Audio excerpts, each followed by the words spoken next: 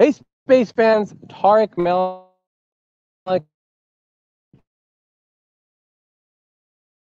editor-in-chief of Space.com, days away from an historic launch of the Artemis 1 mission to the moon. Now, this is NASA's big Vanguard, their first ever mission of the Artemis programs. This is supposed to be the kickoff to returning astronauts to the moon in 2025. And so I thought it'd be a good time now that we're speaking now about 3 days out, launch -3, they call it L-3 here, to just take stock, let you know what's going on, give you an idea of where we are. It's actually a nice day right now, not too hot and not too cold, but about 20 minutes ago it was pouring rain, and I did step in a giant puddle. But luckily that's not happening right now, and hopefully it won't happen on launch day. So just to kind of give you a quick look, again, this is for the Artemis 1 launch. NASA for this mission is launching the Space Launch System. That's their new giant mega rocket to around the moon. It's carrying the Orion space capsule. That's NASA's next generation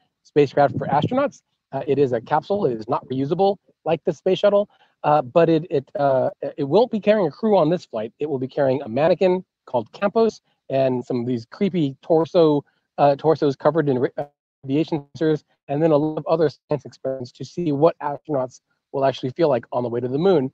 And the goal, if all goes well, is to show that the system is ready to carry astronauts so that the next mission, Artemis 2, which is supposed to launch in 2024, will get those astronauts to the moon. So really quickly, just before we talk a little bit about the mission, and I wanted to give you a look around. And so I am here at the Kennedy Space Center press site, and I can give you a quick little tour of where we are. Now, this is the NASA News Center. This is where all of the press are going to be. They're expecting hundreds of reporters.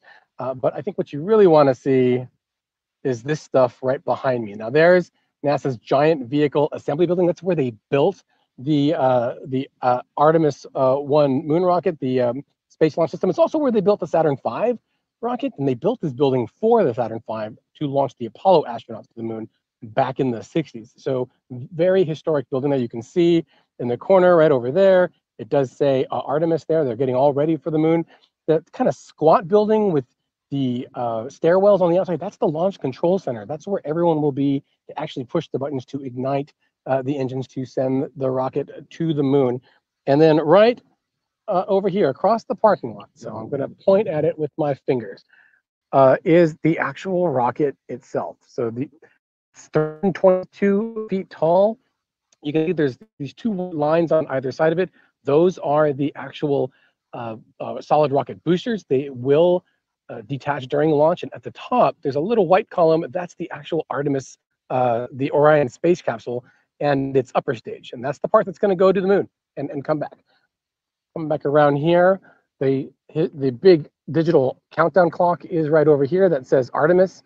And during launch day, they'll have their countdown. The clock actually will start counting down tomorrow. So we'll see the digital score there. And behind that, you might see an American flag and a lot of cranes in the distance. That's SpaceX's Launchpad 39A. That's where they launch crew missions to the International Space Station for NASA on Falcon 9s. Those launch from the little black structure right there. And then behind it is a towering structure. That's where they want to launch their Starship rocket from. And then there's I wanted to show everyone this really nice mural of the history of space exploration that have launched from here. Of course, the Saturn V is right there in the middle, but you've got Ed White over here on his spacewalk, the Voyager record here. Here's the VAB and the space shuttle era, and off on the side is the Apollo era, of course, and Kennedy. There's a little newspaper kind of thing there, and it's the final shuttle mission there that I was able to see, STS-135, and there's actually a little bit of history on this mission because one of the boosters, and I'm going to switch the camera around right now, one of the booster segments on the solid rocket boosters on this flight is in fact a segment from that last space shuttle mission. So they're reusing a lot of shuttle hardware for this mission, and in the future Artemis flights they're going to use brand new ones to keep things going. So kind of a lot of tests going on. Can they reuse this old hardware for a new mission to go to the moon? Can they then adapt that with brand new vehicles to continue that sustainable exploration of the moon and hopefully lead on to Mars. So this mission, Artemis 1, will launch on Monday at 8:33 in the morning. So if you're a morning person, it's a pretty good time for you. If not, I'm sorry, you'll have to wake up early. But they do have a 2-hour window in which to try to launch that flight. And then if they can't go on Monday, their backup date is Friday on September 2nd. That it gets a little bit later in the day, around like lunchtime for that mission, and it'll get even later in the day if they miss that opportunity and they have to go on Monday, September 5th.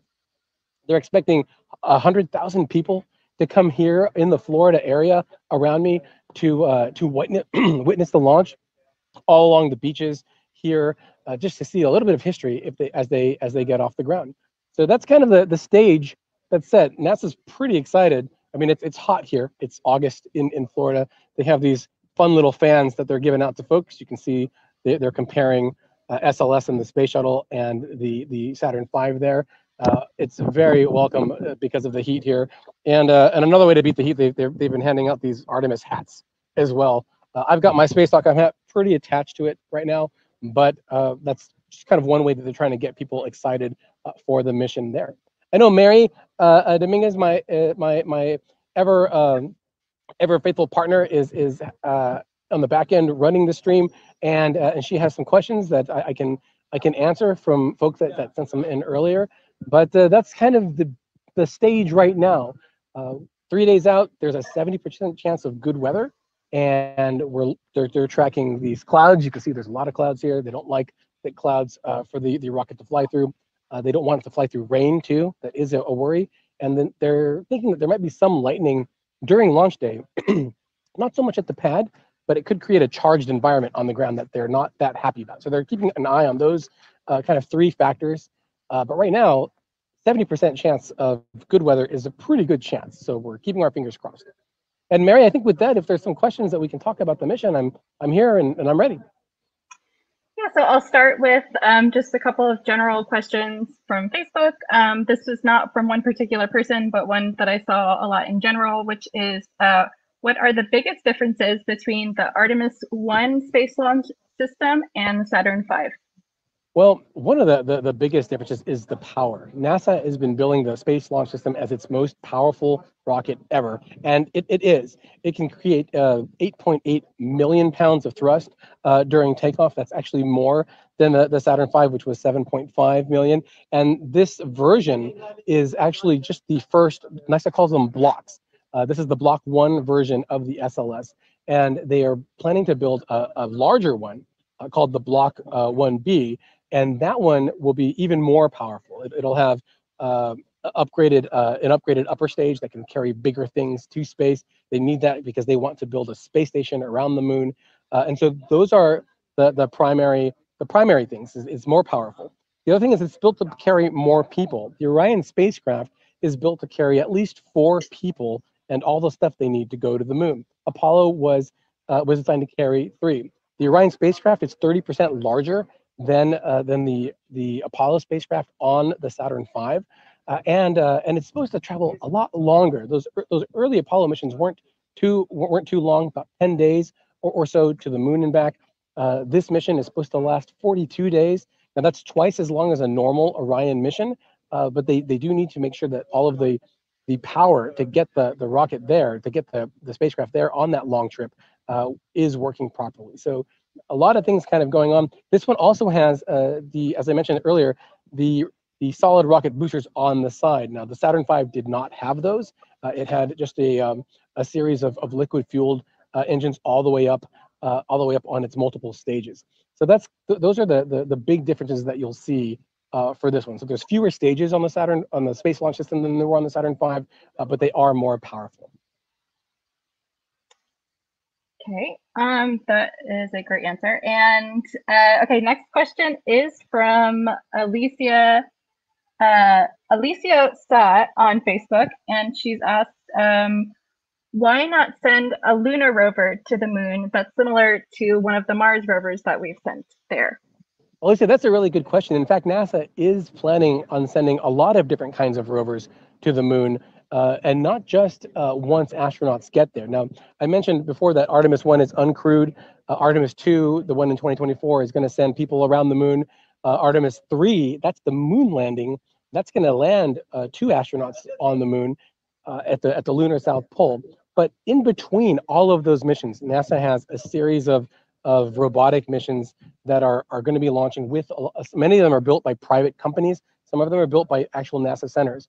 NASA's Jet Propulsion Laboratory is building the Viper moon rover. It's going to go look for ice at the South Pole of the moon.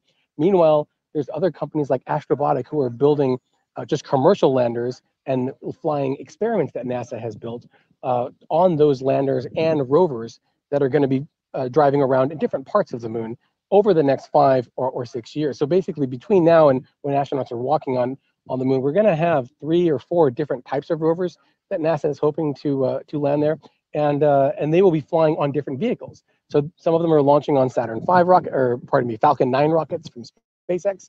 Others are being launched by private companies like Firefly. They're going to launch a rover as well, and then you have ones that are launching on SLS when they get to that point. The ones that might launch on SLS are very, very big. NASA is talking about building a lunar rover for astronauts they'll be able to drive it on the moon when they're there. But when they're not there, flight controllers on Earth and mission control can take control of it as well and drive it around and use it to do experiments or to explore different parts of the moon remotely. So they'll get a lot more of the roving done even when the astronauts aren't there. And then when they come back for another mission, they can just get in the car and drive around again. They're working with the Japan Space Agency, JAXA, to build a pressurized rover, a big truck that you can go inside and drive around on the moon for 2 weeks at a time. So there's all these different types of rovers that NASA is exploring both commercially and with their international and commercial partners. Cool. Well explained. We have another question. I just found this on an Artemis story that we posted on the space.com Facebook, and it is from Patrick McNabb. The question is, will SLS clear the tower, and what would happen if it didn't? Well, that's a really good question, Patrick. So clearing the tower is a big milestone for any mission. It means it's on its way, and NASA really hopes that it will. So does Boeing, which is the primary contractor for the rocket's core stage. That's when I showed the rocket a little bit earlier. That's the big orange section in the center. Once it clears the tower, then the folks in the Launch Control Center hand off control to the Johnson Space Center when there's astronauts on board, and they will take control and just monitor its systems all the way there. Now, NASA is prepared for an emergency. If there are astronauts on board and there is an issue where it doesn't clear the tower, there's a launch abort system at the top. That's a little network of motors of towers that are connected to its shell that will pull the Orion capsule free and take the astronauts to safety. We've seen that in action a few years ago. A NASA astronaut and a Russian cosmonaut had to use that same type of system on their Soyuz rocket in order to take it to safety. So they're hoping not to have to use something like that. If the rocket does have an anomaly, everyone here does have to shelter in place. That building that I just showed you behind me, behind the camera, the NASA News Center is the primary shelter for that. There is a lot of toxic chemicals on there, and it's, as I mentioned, it's 8.8 million pounds of thrust, 730,000 gallons of propellant. That's a lot, so that they have to prepare for it. So they're hoping that does not happen, because if it is, it would cause massive damage to the pad. Of course, they'd lose the rocket and the mission, and they might have to have an investigation. They would, to see what happened and go back and fix it. My money is yes. Yeah. I want to see it launched. And the last question I have here is kind of in the same cheeky manner, but it's from Dave Vanderpool on Facebook, again on another space.com article, which was about Jeff Bezos is launching a Blue Origin mission on August 31st. And is Jeff Bezos trying to one-up NASA's Artemis SLS/lunar mission launch on the 29th? Yeah, that is a funny coincidence. Right now, I don't think so. Jeff Bezos's launch on the 31st with Blue Origin is actually an uncrewed suborbital launch. It's not going as high. It is just going to go about 62 miles up or so, and then it'll come back down. There'll be a few minutes of weightlessness, and then it'll come back. It has a lot of experiments. Some of them are for NASA actually because they are a provider of flights for these uncrewed missions. They also fly tourists to space, which they've done a few times over the last year or so.